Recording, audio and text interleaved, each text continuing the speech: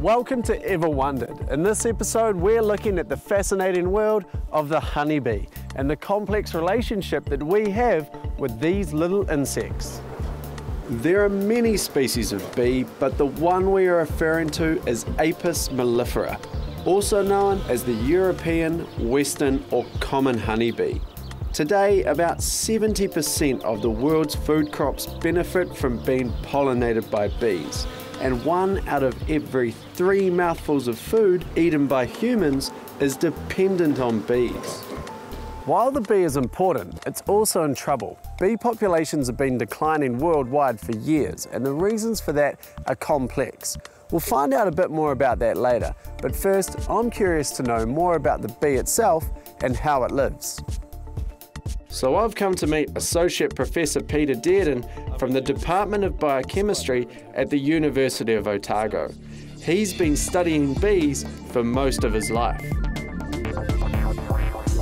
Bees are incredible organisms. There's nothing really quite like them. They have this amazing social structure that you don't see in many other insects. They have a queen, they have a hive full of workers, and they cooperate as a kind of superorganism. Forager bees will go out and find a flower and go back to the hive and communicate that information to their nestmates. And that's the only symbolic language that we know about outside apes. Worker bees go through a series of phases in their life cycle. Their first task is to nurse newly hatched bees. Then they move to other tasks, such as cleaning the hive, guarding it, or foraging for food. The workers usually live for 3 to 4 months, whereas a queen bee can live for up to 5 years. The difference between worker and queen bees is quite incredible. And you think that that might be because the worker bees are doing all the work, and they're worker bees obviously, and the queen's just sitting around being fed. But in fact, the queens can be laying 1,000 eggs a night, which is an enormous amount of work. And so it's not that they're working hard, it's that there's something in queen bees that allows them to live longer than the worker bees. Mankind has learnt to harness this structure, and now we rely on the honeybee in many ways. Without them pollinating many of our food crops, we couldn't produce the huge amounts of food we currently do. People have predicted that without bees, the human race wouldn't last very long.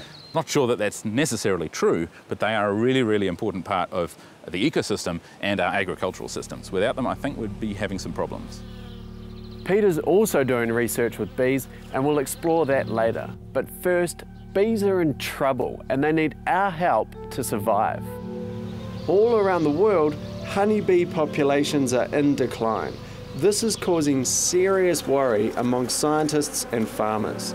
There are a number of reasons, but one of the contributing factors is the varroa mite, a parasite that is spread to almost every country in the world, including New Zealand. I've come to Hamilton to talk with Dr. Mark Goodwin from Plant and Food Research. He and his team are trying to find ways of overcoming this pernicious pest. Varroa is a mite that evolved on a different species of honeybees, an Asian species, and jumped species onto the species that we have in New Zealand, which is the same one that's managed completely around the world and does most of the honey production and most of the pollination anywhere. Varroa and its original host species coexisted, but Apis mellifera had no natural defence or immunity to it. Varroa spread when bees from neighbouring hives raided colonies that had died out. The raiders carried the mite back to their own hives, and once there, Varroa began breeding. When it wants to reproduce, it jumps off the bee and goes into a cell with the honeybee larvae in it. Just before it's kept over, it rushes down, hides in the brood food, so the other bees don't know it's there. When the cell's kept over, it comes out, starts feeding on the pupae and starts reproducing. The first egg's always a male, the rest are females. They mate in the cell opens, and the new Varroa come out to infect new bees. In order to see the problem for myself, Mark took me to view some of his own hives. Looking pretty good today. And here's a frame. This here is all kept brood. So that's pupae that are under the cells ready to merge. And these white cells here are larvae. Does this hive have the varroa mite, and how can you tell? It does. Normally it's really hard to see, but you can see bees that's got deformed wings. The deformity is caused by a virus, which is spread by the varroa mite. It is the process of passing on viral infections that overcomes the colony, not the infestation of mites alone. There's a whole lot of other viruses that really don't have any symptoms. The only symptoms you find is one minute all these bees are here, and the next minute the colony's dead. Or there's just a queen and a few bees. And that's what makes it hard for beekeepers. The colony just gets weaker and sicker, and they can detect it easily. But Varroa catches people by surprise. The only current treatment is to dose infected hives with chemicals twice a year to kill off the mite. But these chemicals are expensive, and Varroa is developing resistance to most of these treatments. One promising approach to tackle Varroa seems to be in exploiting one of the honeybee's own survival mechanisms. The bees can recognise a cell that's got a Varroa in, they can open the cell, they can take the pupate and they can kill the Varroa, or they can groom each other and take the Varroa off and chew them up. But that behaviour is just not frequent enough to be able to put it in control. To harness this behaviour and defeat Varroa, Mark has used a selective breeding program using artificial insemination to produce bees more resistant to Varroa. On Mercury Island, they have successfully created a colony of bees that is completely resistant to the Varroa mite. From this colony, they will try and produce resistant stocks of queen bees, which can then be supplied to the beekeeping industry. To do this though, they would need large numbers of queens each year. Using artificial insemination just wouldn't be feasible for this. So Mark and his team are looking at using DNA technology to identify which genes in the bees creates resistance to Varroa. We've got marked bees and we're observing their behaviour to see which ones uncap and which ones we can't. And we can take pieces of their wings now and work out the genetics of the bee from that, and we're just trying to identify which particular gene it is, and from that we can have a genetic test of the queens to work out which is resistant and not, which will speed that process up hugely. The real challenge for it now is to put in a usable package that the beekeeping industry can use in their beekeeping. As well as finding new ways to help bees, researchers are also using bees to help us, to answer some fundamental questions about development, from conception to birth and beyond. One of those scientists is Peter Dearden, who we met earlier. Peter's research delves into how environmental changes can affect gene expression. In other words, can the environment turn genes on or off?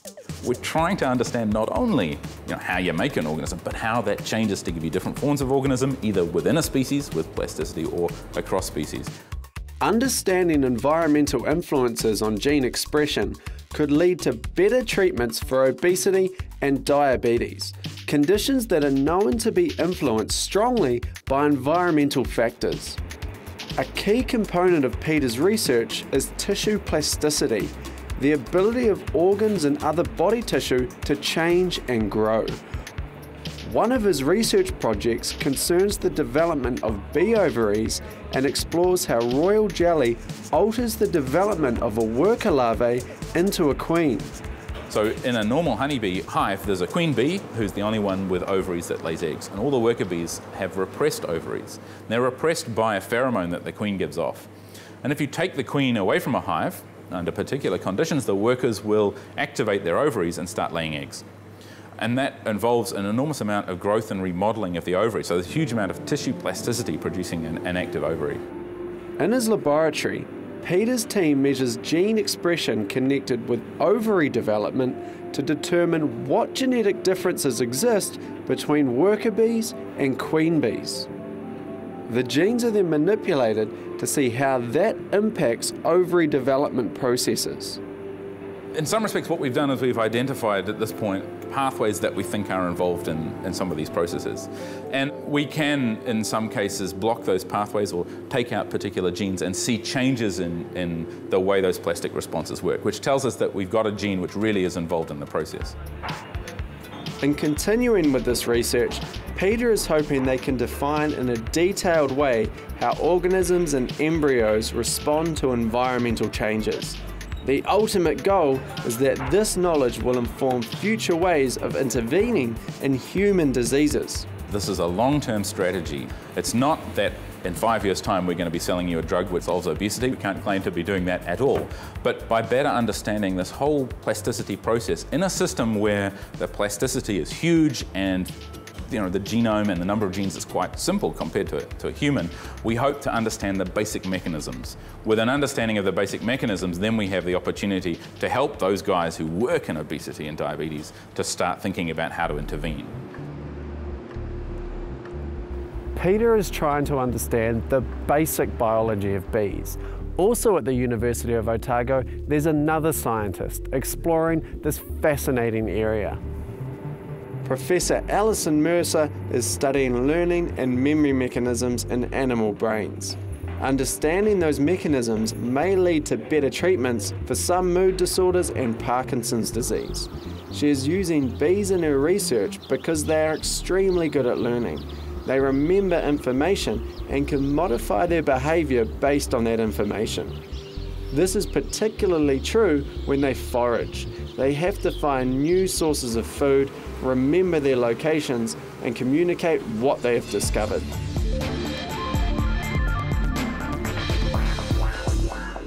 So we want to know, how is it that the brain of this tiny animal, so its brain is about a cubic millimetre in size, how does that brain actually acquire information and store it? And how does the animal recall that information at a later date?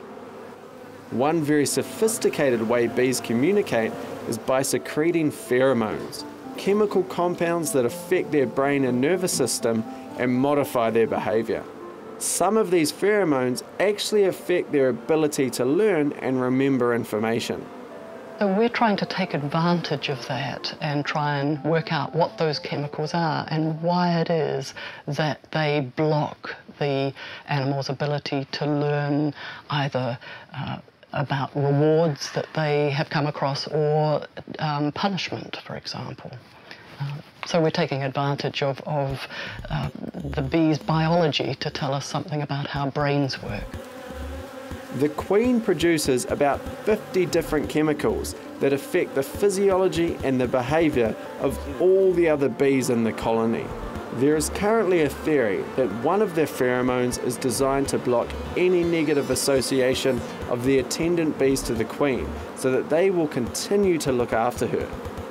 Alison is studying all of this because while bees seem physiologically remote from humans, there are remarkable similarities between us.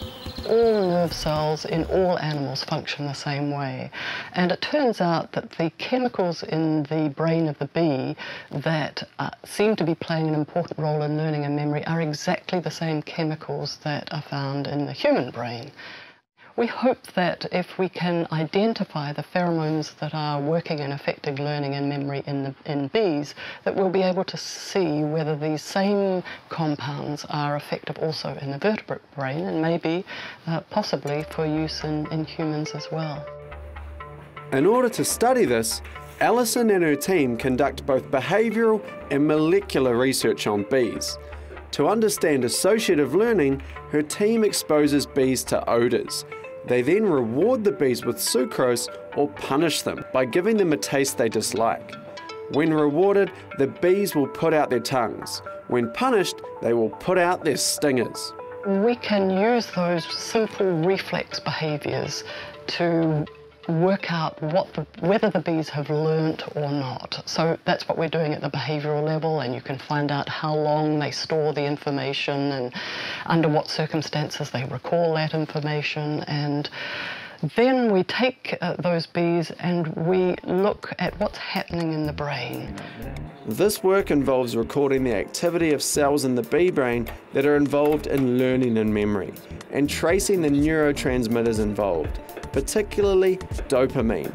This research has enabled Alison to successfully describe 4 dopamine receptors in the honeybee brain, and that they all function differently. These are traits that are exactly the same in humans. While Alison's work has no direct application in terms of the development of treatments at the moment, it is increasing our knowledge of how brains work, and that will have downstream consequences. So if we could have a better understanding of how brains function and how this particular compound dopamine is functioning in the brain, then we can look to develop new therapies that will help us treat disorders such as Parkinson's disease and schizophrenia and ADHD. It's important to understand how brains work so that when something goes wrong, you can put it right. We've seen bees prove their worth in many different areas. Now we're going to meet a scientist whose research into bees could help patient recovery after surgery. At the University of Auckland, Dr. Guy Warman is studying the effects of sleep disruption in people who have had surgery and how anaesthetics affect a patient's biological clock. One of the things that is well known is that sleep is compromised post-operatively. It appears that when you wake up from an anaesthetic, your biological clock is delayed to a later time zone. And so this research is really all about different mechanisms by which we might be able to address that jet lag, that chemically induced jet lag, and try and improve and speed up people's post-operative recovery. Guy uses bees to study this because they have an innate time sense, what he calls a continuously consulted biological clock. This is driven by a set of clock genes that are very similar to ones in humans. The interesting thing about bees is that they are able to consult that biological clock at any time of the day or night, just like we might a wristwatch. So by looking at their behaviours, you can determine what time of the day they think it is at any time of the day or night. They have two main experiments to study this. One is lab-based and the other in the field. The lab-based experiment involves anaesthetising an entire hive to see what effect that has on the bees. Many of the bees have small radio chips attached to them, which are scanned as they leave and re-enter the hive. This tells the researchers when the bees are active and when they're asleep. So the height of the bar indicates how many bees are flying out from the hive, and when there are large numbers of bees flying, you get a large block of activity. When there's a small block of activity, there are very few bees flying out. So that's them sleeping in the middle. Exactly. So they're awake here and they're asleep here. And what happens is we can record this over a number of different days and then give them an anaesthetic, which we've done here in this gap. Right. And you can see that after the 6-hour anaesthetic that we've given them here, the bees are effectively delayed to a later time zone. Right, there's that shift across. Exactly. And then it takes them a number of days to come back to their normal time zone. This experiment clearly shows that an anaesthetic stops the biological clock until the animal wakes up from the drug. When it does wake, it is biologically unaware that time has passed, even though there may be light cues telling it so. To further test this hypothesis, Guy and his team have devised a field experiment. To get a handle on that, I'm meeting Guy's collaborator, Dr. Craig Miller. So what we did is we trained them to a feeder a certain distance away from the hive, and then we translocated them to a new site and saw that they did repeat that behaviour. And then at the same time, we took another group of bees and gave them a 6-hour anaesthetic and did the same experiment. What we saw is the ones that had had a 6-hour anaesthesia had actually changed their direction of flight by about 90 degrees. These field experiments used human observers to track the bees' flight paths, but this was not very accurate. To control for human error, they repeated the experiment in Germany using a modified ship's radar. This time, small radar transponders were attached to the bees' backs, enabling the radar to produce a high-resolution image of the bees' flight path. Here we have an example of one of the tracks that we used. Right. Now the control bees travelled in the expected orientation, which is parallel to the feeder in the hive direction, where the bees that have been given a 6-hour anaesthetic actually flew in a 90-degree angle to the expected. So this is exactly as you expected? This is exactly as we expected. The radar experiment reinforced earlier findings that anaesthetics interrupt the bees' perception of time. Laboratory testing of the bees' genes showed that this occurs because the anaesthetic has temporarily stopped the biological clock's gene expression. Because bees have similar biological clocks to humans, Guy has used these findings to create a new form of therapy for patients with this anaesthetic-induced jet lag.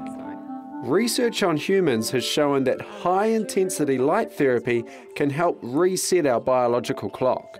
So the next phase of Guy's research has involved setting up a trial using light therapy on 2 different sets of patients in hospital. One group receives high-intensity light. The other group receives a very dim light, which acts like a placebo. We're comparing between whether there's any difference in the sleep quality and sleep timing and in the biological clock time in the patients between those 2 different groups. While Guy's research has shown that there is a disruption to the biological clock in patients after surgery, it's too early to tell whether the light treatment is going to be effective. He believes, however, that eventually it could be used in conjunction with other treatments such as melatonin, a hormone that is known to also affect the biological clock. By using a combination of melatonin and light therapy, we should be able to address any anesthesia-induced jet lag that we see in post-operative patients. Guy Warman and all the scientists we've spoken to could not have started their research projects without the help of Apis mellifera, the common honeybee. We are so dependent on these insects, and they continue to provide new ways of looking at our world. Now, for the first time in their long history, they are dependent on us. Let's hope we can find a way to continue this remarkable relationship.